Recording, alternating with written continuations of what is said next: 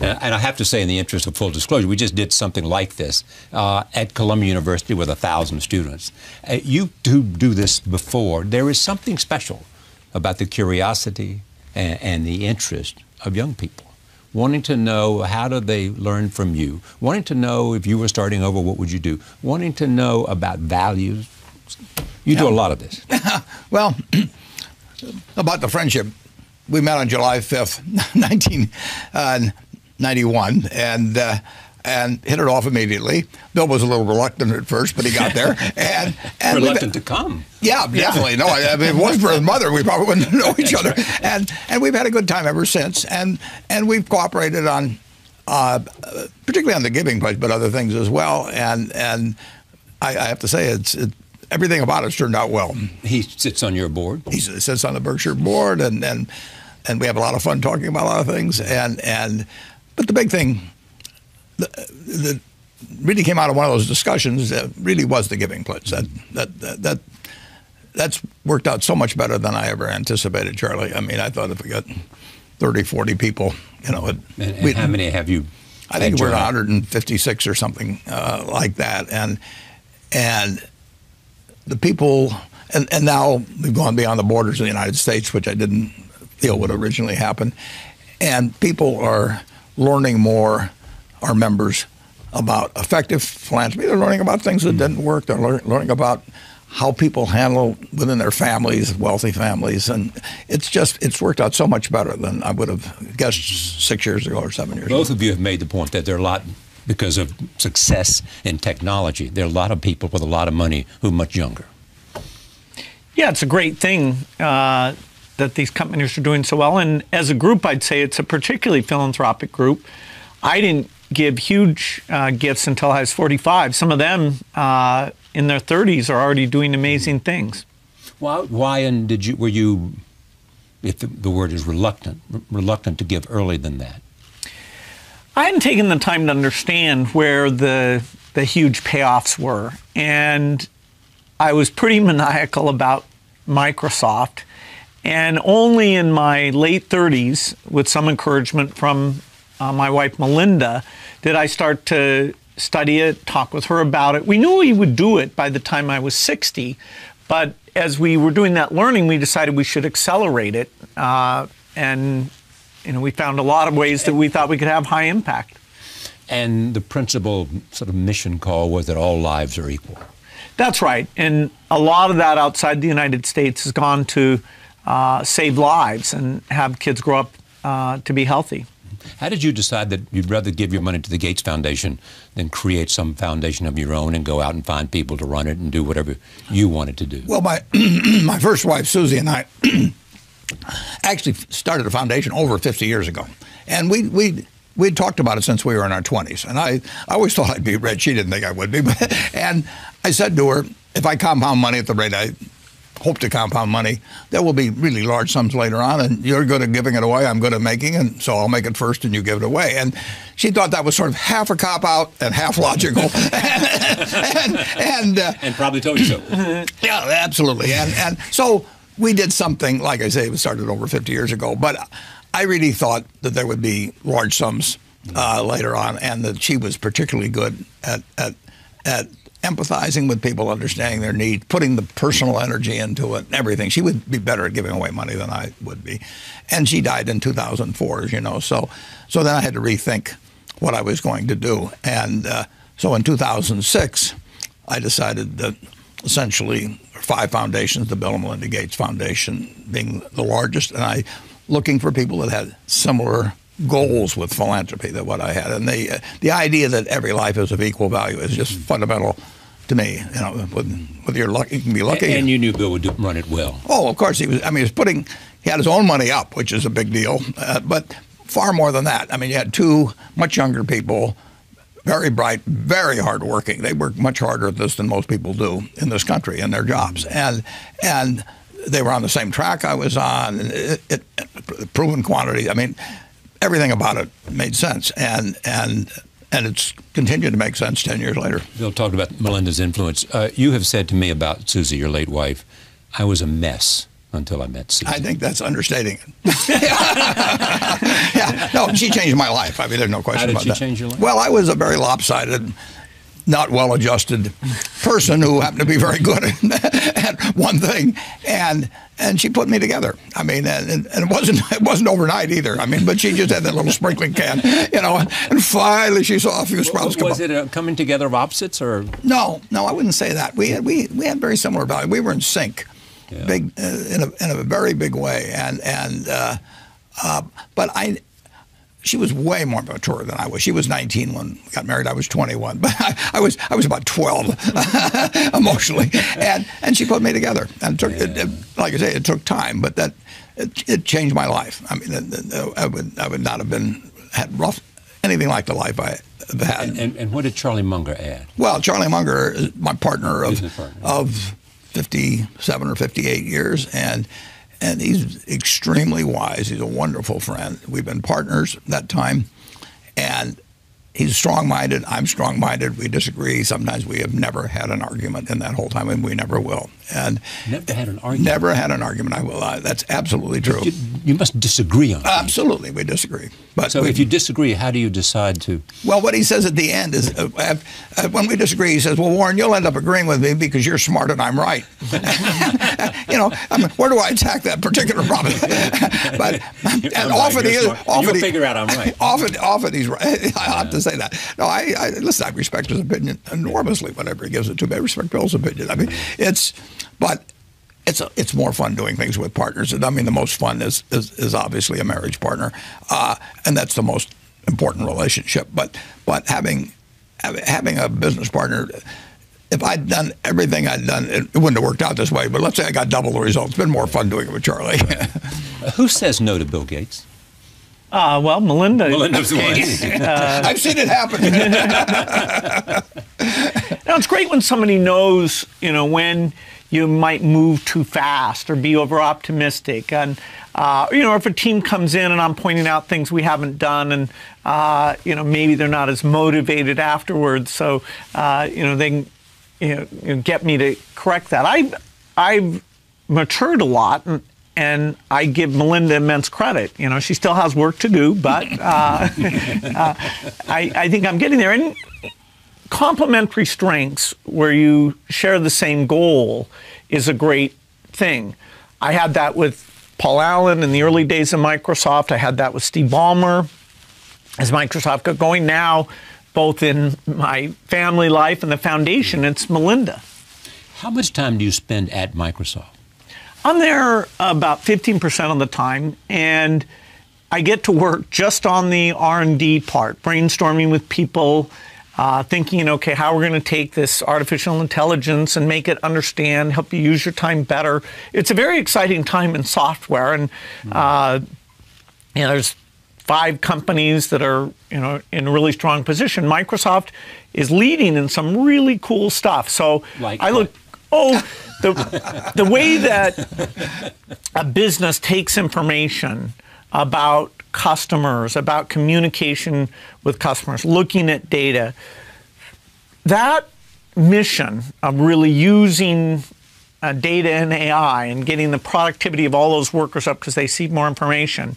Microsoft is the leader in that, and it's a wonderful niche. You know, it's a multi-$100 billion niche that they're strong in, and that they will be innovating along that line more in the next 2 years than ever in our history. You have a passion for artificial intelligence. You do. Yeah, it's the ultimate dream when you start working on software is the kind of deep understanding and intelligence that humans have. So it's been the holy grail of when can the computer learn to play games? When can the computer learn to read? When can it understand speech? And things like speech and vision have made such progress in recent years. I mean, you know, you've been tracking this and exposing your viewers to some of it, because I can't overstate that even for people in the field, it's a pretty magical time. And its potential is to do what? Change everything? Well, in the first instance, to be the best assistant ever, to look at all your information and, you know, help you know in the few minutes between meetings what you should look at, or when you're trying to, you know, plan a trip, organize things with things, to be a much, much, much better assistant than it is today. And then eventually certain mechanical tasks like warehouse work or driving, that it would take that over. But for intellectual work, it will just magnify the creativity and make your time more valuable. Are you interested in technology? I don't have enough. I don't think I have a natural bent that way to start with, and I'd be so far behind. I never would catch up with people that have been working on it, and it would not be a game I would be winning. Is a principal criteria for you understanding the business? Yeah, I have to understand the business, and there are lots of businesses that I don't understand. Some of them may be almost ununderstandable, and others are just outside my sphere of confidence. But you do have people now that do have that kind of expertise, or you have brought in. I have two people who themselves have different circles of competence, but they aren't chosen because they have a different circle or anything. There's a lot of overlap. There's overlap between them. And the important thing, is not how. It's nice to have a huge circle of competence. It's much more important to know where the limits are of it. You can do very well if you only understand 5% of the businesses in the country, and find plenty of opportunities. And you know which five. That you've got the 5% are in that circle. Yeah.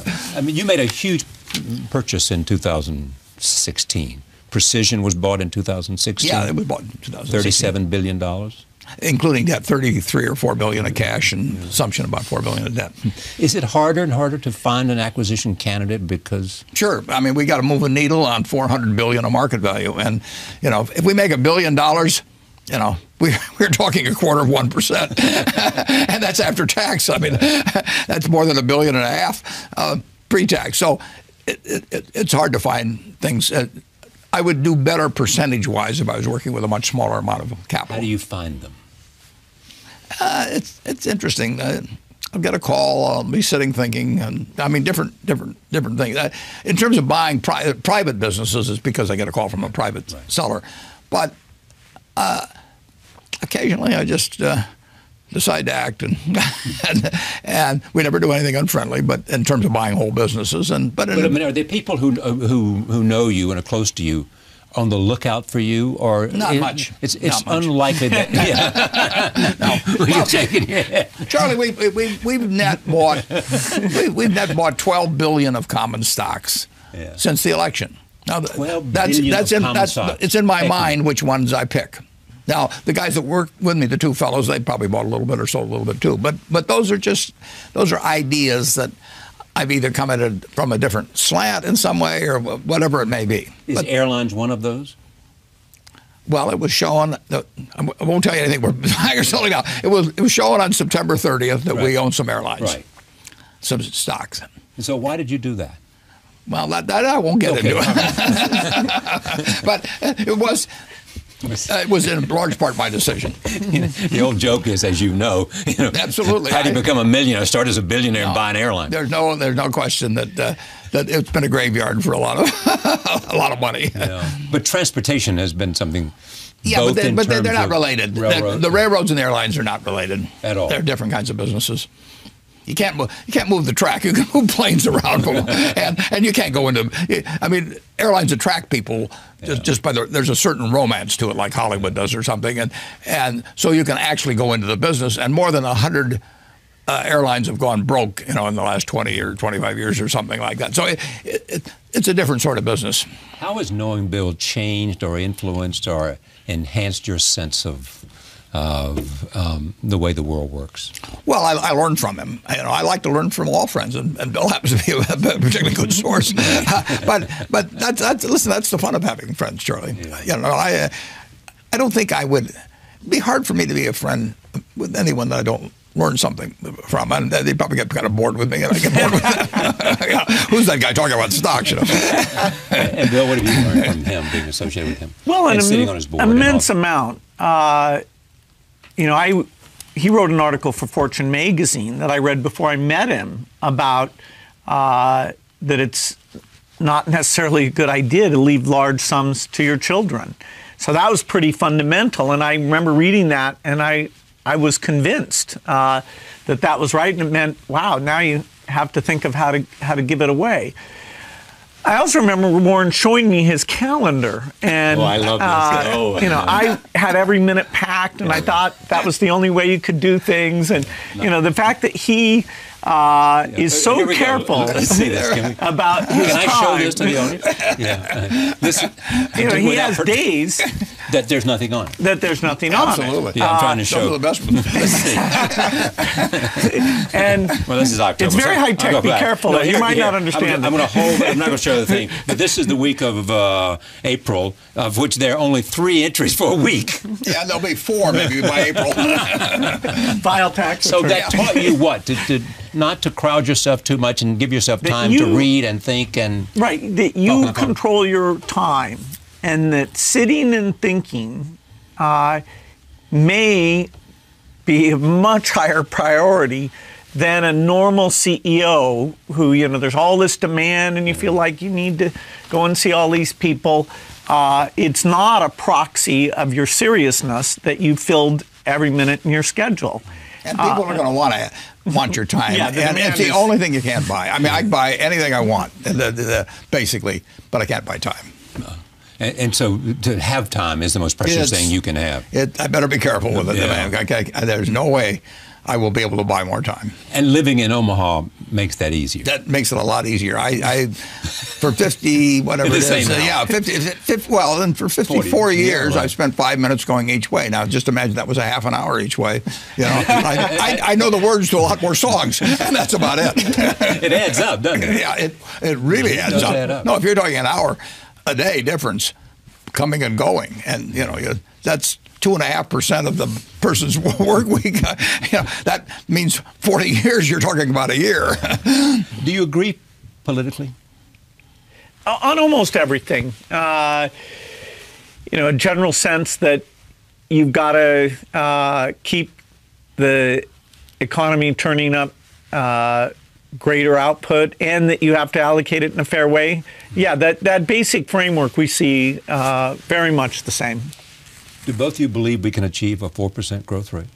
That's pretty high. Pretty high, yeah. But we just, like 2016, I think the last quarter was like 1.6 or something. Charlie, a 2% growth rate, Yeah. if we have a little less than 1% population growth, which we probably will, in one generation, 25 years now, people have kids a little later, will add 19,000 per capita, family of 4, 76,000 to real GDP. So there will be family of 4 on average. There would be 76,000 more stuff per family of 4 in one generation. I mean, we are going to have more, and the goose is going to keep laying more golden eggs. I mean, and we've got a wonderful system. Well, but there are certain things that could get in the way of that. 2%? I think we'll do 2%. Well, you'll do 2%. Yeah, and 2% will produce miracles.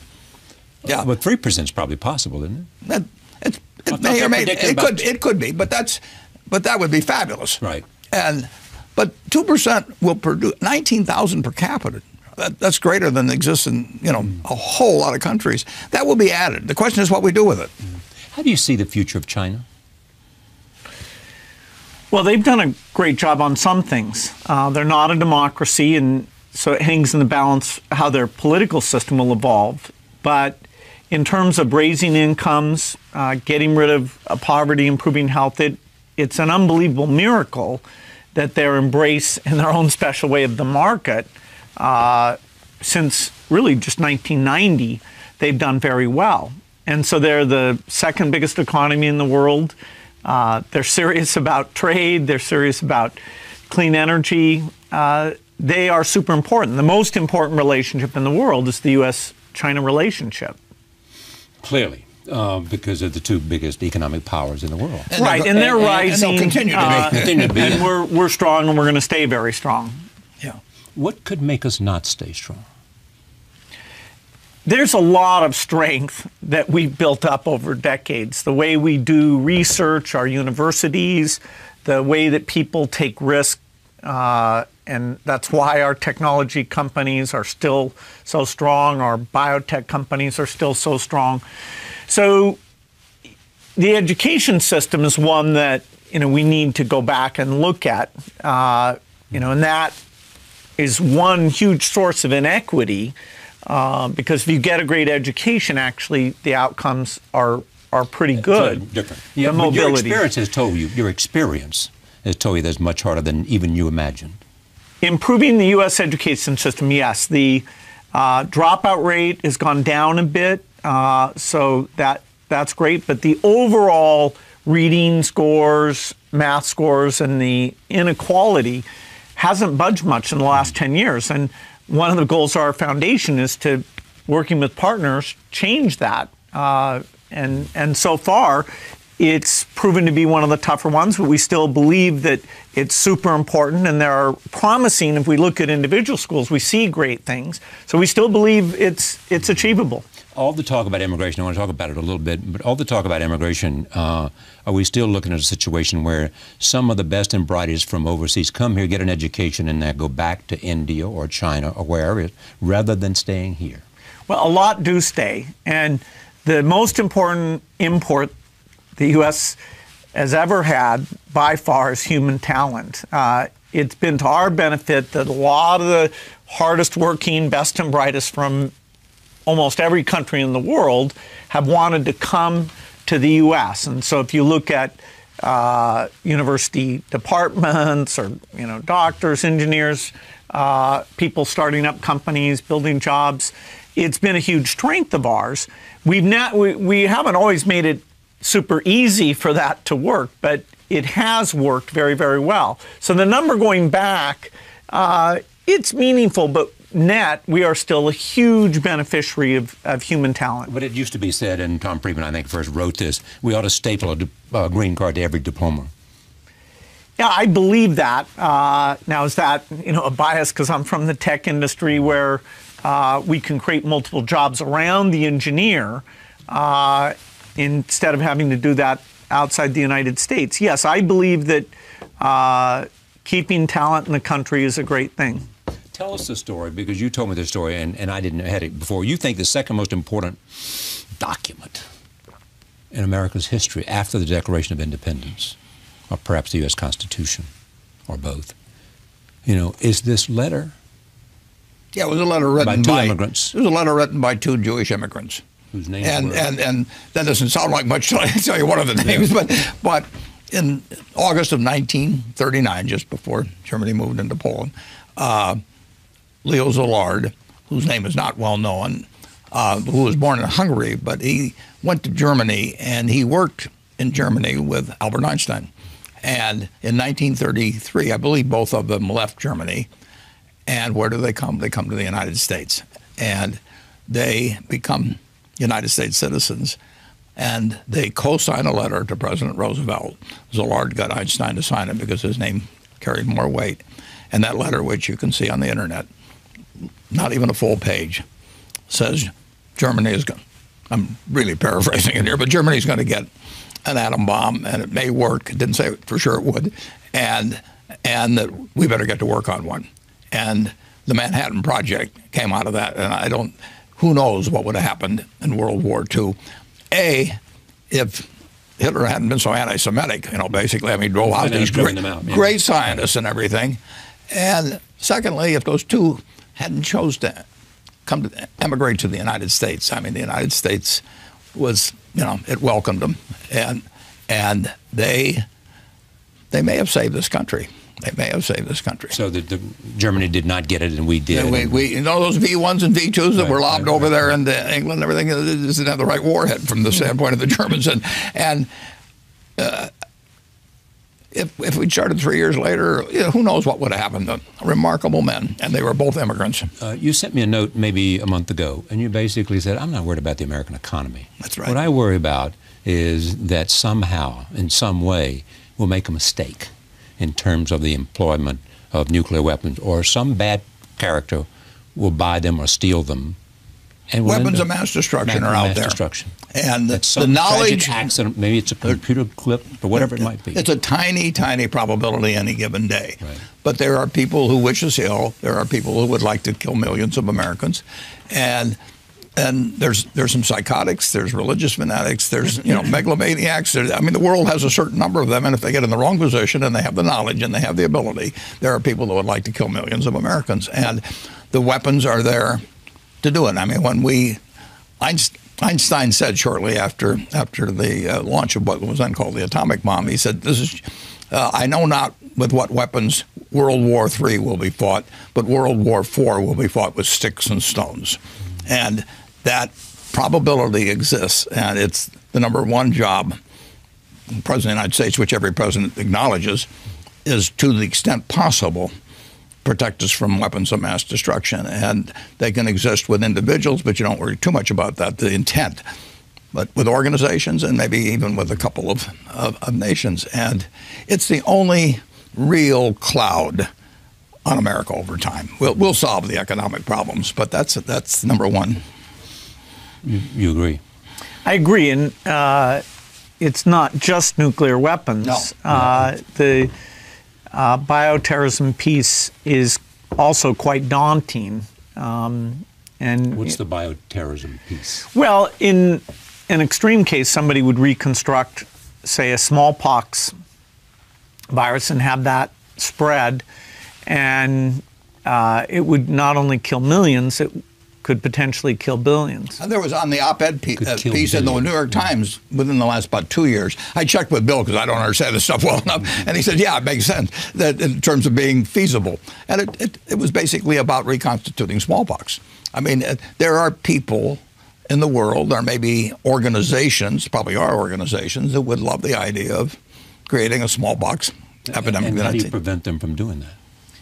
Well, you want to have surveillance to catch it as soon as you can. You want to have medical tools where you can create a vaccine and protect people. Science is working on the defense part of this. At the same time, it's making the offense slightly easier. So if we're vigilant, there's a lot of steps we can take to make the risk lower, just like minimizing access to fissile materials meaningfully reduces the chance of a nuclear weapon. There are some who argue that the next war will not be a nuclear war, or it may perhaps not even bioterrorism. It will be a cyber war. That's a third area. And I personally think there's only the three, but that's not much comfort. Yes, a modern society depends on electricity and communications and information flow.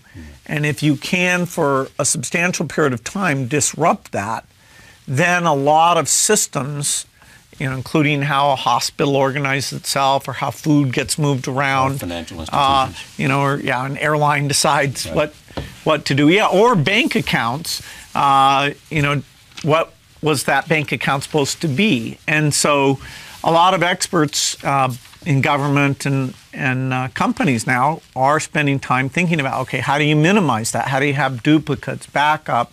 A lot of sophistication going into that. Can the United States risk a trade war with China or with Mexico? Will it have a significant It's not a good idea. It's not a good idea. Trade benefits. Yeah. The problem of trade is that the benefits are diffused and invisible.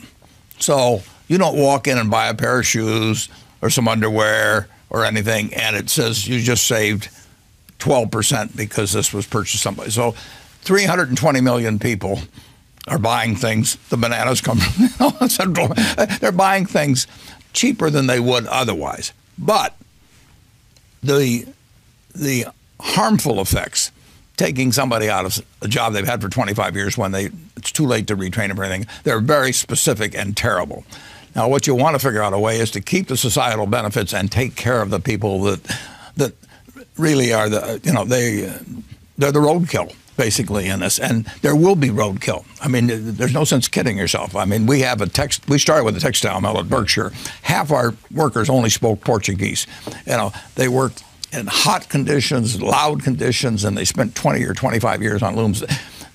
When textiles moved elsewhere, their lives, economic lives, were ruined. And that is going to happen. That is part of trade.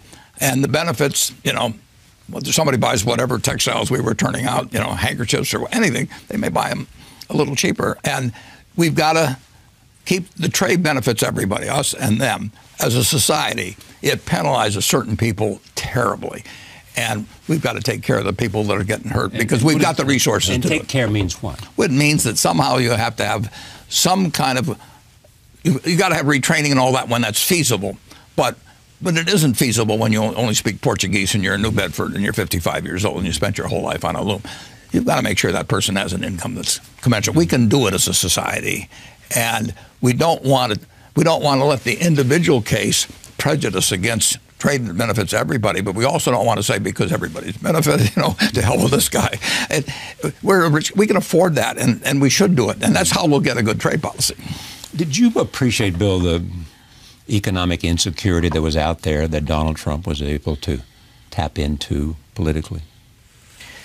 No, I'm not an expert on political sentiment, so I was no better at seeing those trends than other people. Or with Brexit and Britain. Again, I was surprised by the Brexit vote. Yeah. And the notion of the populist uprisings that are taking place in a sense of feeding off of that. Well, there's no doubt that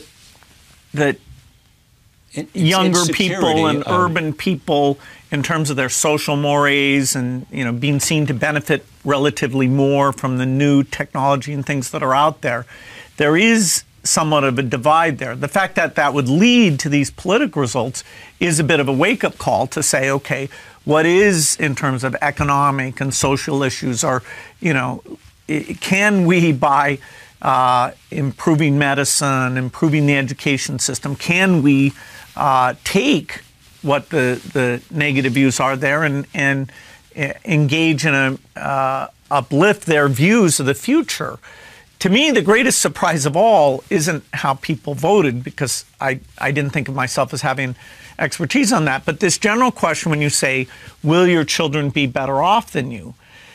I believe their children will be better off, but the fact they don't feel that way, that the improvements in health and the new products that will be available to them, and what technology enables them to do and all of that. Right. That is a concern, because if people don't see the arrow of time pointing towards greater things, the idea of doubling down on more research and taking the best education and getting that spread around, it creates a sense of malaise where you don't have the guidance to, hey, some things are working, let's do more of those things. Yeah. But the question I ask also is, could America lose? I mean, if you look at today, we have the best military, we have the best economy, we have the best universities, we have the best talent, and we have the best spirit of innovation and creativity. Could we lose that? I don't think we would. No. I think the odds of losing that are very. This is what you call the special sauce. We've got the special sauce, and we've still got a special sauce. If the rest of the world learns from that special sauce, and it's not a zero-sum game. That's terrific. That is terrific. But it won't deprive us. So overall, in aggregate, our society will be far richer 10, 20, 30 years ago. And if you just take in aggregate, our children will live better. The real question is will it continue to leave lots of people behind? And a specialized market system will leave people behind. There is, if somebody is, however you want to measure it, 10% below average, there are opportunities in this world today have not improved at all, from 30 or 40 years ago. The classic situation is you take the Forbes 400 in 1982. Number one guy was Dan Ludwig. No, your viewers have never heard of. And he had $2 billion. Now that it'd be 30 or 40 times that. 30 or 40 times, and this more highly specialized economy, year after year, different from that agrarian economy of 200 years ago. It's going to be more and more people at the very top winning big time.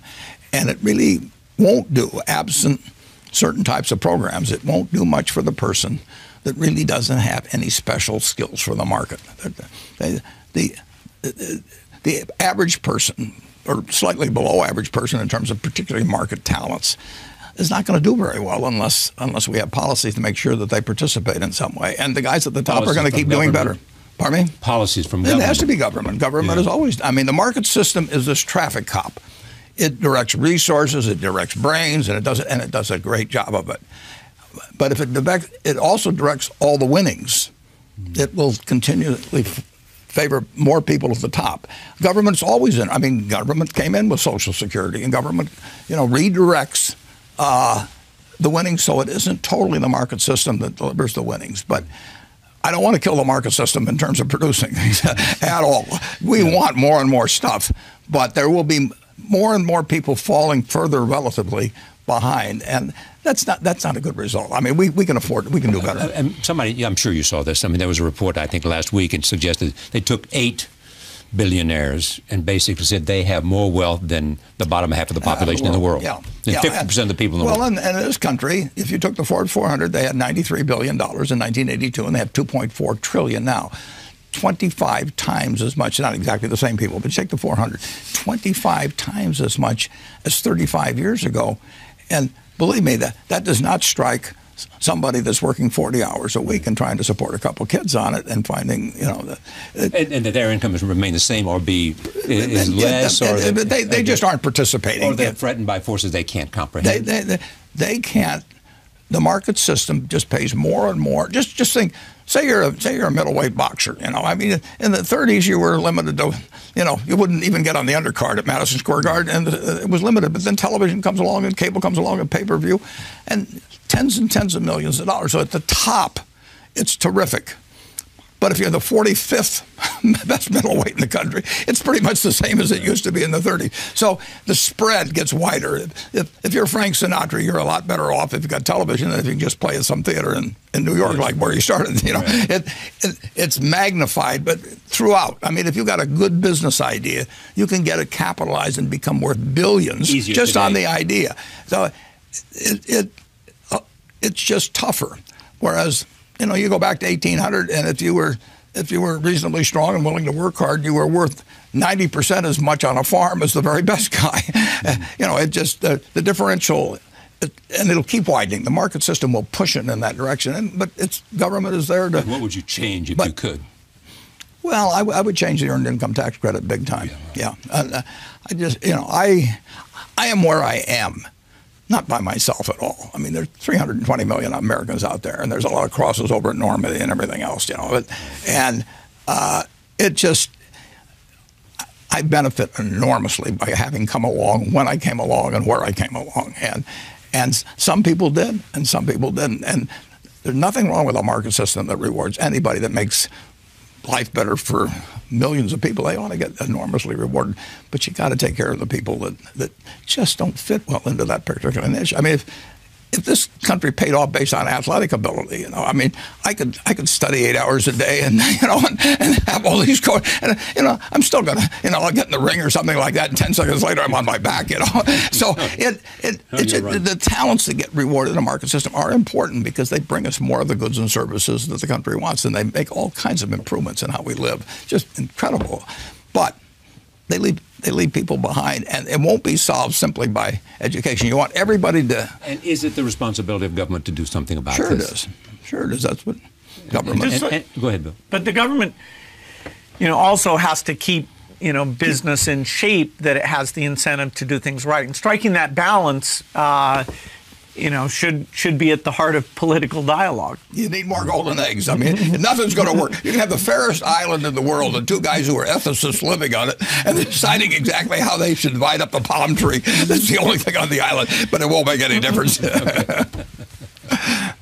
So beyond national security issues, what do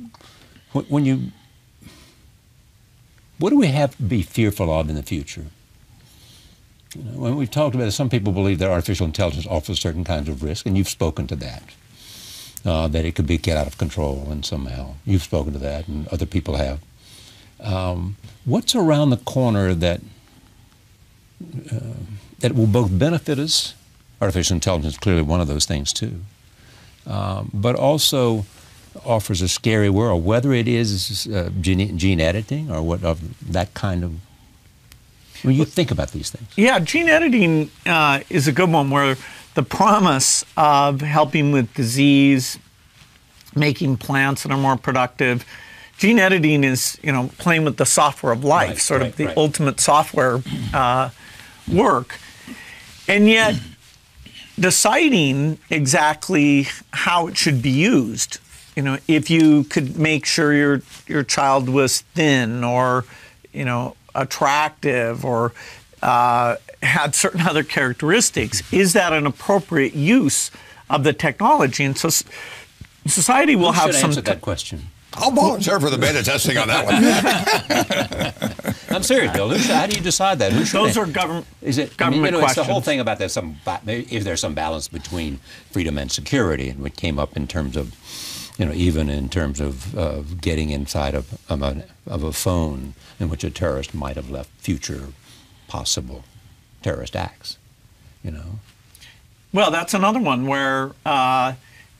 Making sure the government isn't completely blind to what goes on in financial transactions, communications, because you trust that the appropriate policies for when and how government's ability to see information is used. That's another one where there'll be a big debate about.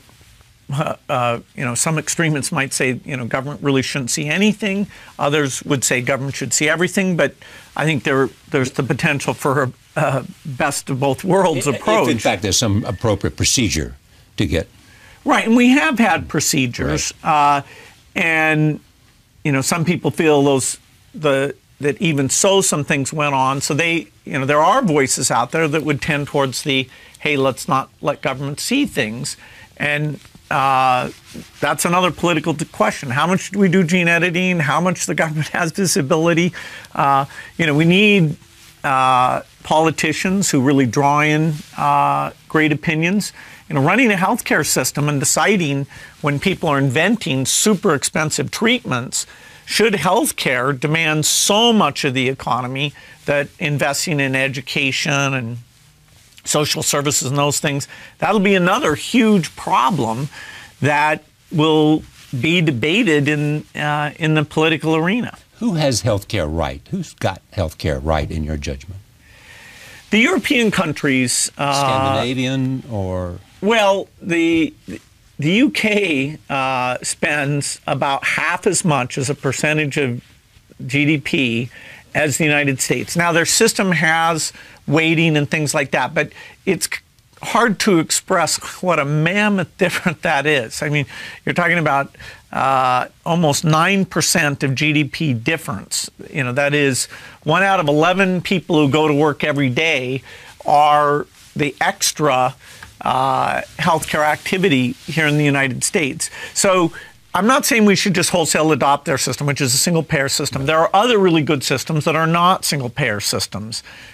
Germany, Switzerland, France, they do quite well. It's one of the few things, access to medical care is one of the few things that we actually do quite a bit worse than other rich countries. There's some, like education, that a lot of rich countries don't do a very good job on. This one is where we're sort of uniquely bad. Healthcare and education, we don't do it as well as other people, other industrialized nations. Most rich countries don't do that well on education. And there are pieces like top universities where we are absolutely the best in the world by a lot. So that one, we're more middle of the pack in terms of our achievement. It's healthcare access where you'd have to say we look particularly bad. Is there a ticking clock on global warming? Yes. Fortunately, it's not overnight. The really big negative impacts are in the 30 to 70 year time frame. Although it has already increased the chance of drought and storms, and we're seeing that. You can see a direct causation there. Yes, the heating effect is already there. Now, overlaid with that is the Pacific oscillation and normal weather things. So exactly how much of it is the heating signal versus those other things, you can get reasonable disagreement. But there's no doubt that that's there. The global average temperature is rising, and the droughts, particularly in places like the Middle East or parts of Africa, we're already seeing some of that. And as you go out in time, it gets a lot worse. So changing the energy system, which has a long lead time of invention and deployment, I feel this is one of the most urgent problems. And is the urgent answer finding alternative sources of energy? Finding that magic three characteristics: reliable, clean, and low cost. And there's many paths to get there. And so we have to encourage lots of innovators trying different things. If you could take sun and turn it directly into gasoline, that would be an approach, because that can be stored 24 hours a day and even moved around very well. There's approaches that involve taking nuclear to a new level of safety and a lower level of cost, so that would be a key part of the system. We need to fund a lot of innovative ideas, both governments and private sector. Is your life today more intellectually challenging than when you were running Microsoft? That's hard to compare. I'm on a steep learning curve in both cases. I love the fact that I get to meet great people. I get to see things work, see things that fail. For this stage of my life, I'm in a perfect position. I couldn't be happier. Because you have an influence on Microsoft. I mean, not just being a stockholder. I enjoy going over and sharing my thoughts. Yeah. And they, I get to keep up to date a little bit because of that. And we're using some of those digital enablement things, like to get cheap financial services to poor people all over the world, or to look at medical data. And so staying up to date on the digital piece helps me do my foundation work. I mean, you've said something akin to this. The average person today lives better than John D. Rockefeller did when he was alive. That is true. The richest man in the world at the time. Yeah. Lives better. You live better in terms of your entertainment choices, your travel choices. I mean, John, he couldn't buy them. And that's in one lifetime. It's amazing. What brings you the most satisfaction beyond family? Well, my greatest satisfaction is just staying in good health. I mean, when you're 86, you look at this a little differently. So you're in good health? Oh, yeah. I enjoy every day. I enjoy. But what is it that you enjoy? Well, I enjoy running Berkshire. Yeah. I mean, if you get right down into my psyche, that's what I want to do. Yeah, no, it's been my painting for 50-some years. I get to paint what I want. I don't have to do follow what Wall Street is telling me to do next quarter or something like that. So I own the brush, I own the canvas, and the canvas is unlimited. Now that's a pretty nice game, and I get to do it every day with people I like. I don't have to associate with anyone that causes my stomach to churn. If I were in politics, I'd have to smile at a lot of people that I want to hit. You just don't talk to them. It's really, I've got a good deal. I'm hanging on to it. I often repeated the story. Brooke Astor once said to me, "I spent too much of my life worrying about what people thought of me, and then I only care about what I think of them now." Well, Brooke, I love Brooke. She was good. I only want to see people that I like. Yeah, and my business is, I'm lucky that way. I mean, business is so much easier than philanthropy. Philanthropy may be a whole lot more important, but in business, you're looking for kind of easy choices. You're looking for people that you like to associate with, and I mean, to an extent, I can create the world around me. You're saying to me, if somebody walked in your door and they want you to buy their company, and you saw it as a golden goose run by with a farmer I didn't like. I would say no. You'd say no, because even though you knew it would. Charlie, marrying for money is probably a bad idea under any circumstances, but if you're already rich, it does not make any sense at all. But the satisfaction, I mean, what's the metric of satisfaction? It's really doing a decent job of running a place that it's harder to do because of size, but over time. But it's working with a whole lot of people on interesting it's like Gene McCarthy said, I think, about being a football coach. I mean, it's just difficult enough to make it interesting, but it really isn't that hard. When you get McCarthy said that? Yeah. Well, he had a way of getting people a little irritated sometimes. What brings you the greatest satisfaction, Bill? Well, I think learning things and making breakthroughs, after all the great family stuff, that is a lot of fun. Every once in a while, if something really makes sense and you can teach people about it, share an insight, I think that's also very satisfying. When I sit down with Melinda to write the annual letter, the idea of, okay, I've had a chance to see things. What could I share that is really succinct, that might be helpful to people? That is fun. It's hard. It doesn't happen all the time. But between my learning and being able to share where I see, oh, this is really simpler than I thought it was, that gives me great satisfaction. I would say this too, Charlie. Now at 86, I mean, I've seen a lot of people that have gotten older, and I've never seen anybody that is 70 or pick an age who felt good about their children that felt bad about their life.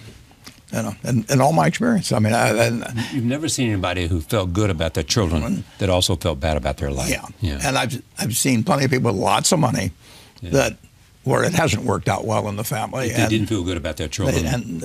Or the children didn't feel good about them. I mean, but whichever way. I mean, but in other words, they failed at the most important teaching job they had in personal relationship, and sometimes it happens for extraneous reasons. But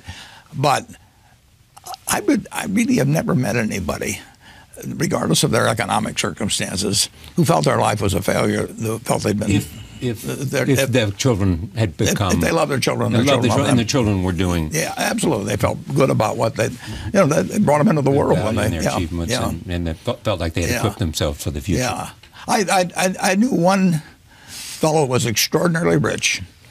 He'd put a lot of money in his kid's name. He didn't want them to have any control over it. Once a year, he would have dinner with them and try and get them to sign their income tax return in blank.